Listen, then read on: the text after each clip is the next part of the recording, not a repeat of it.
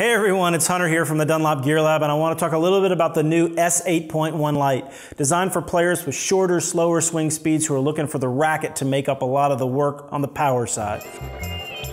It's a 115 head size, 16 by 19 string pattern.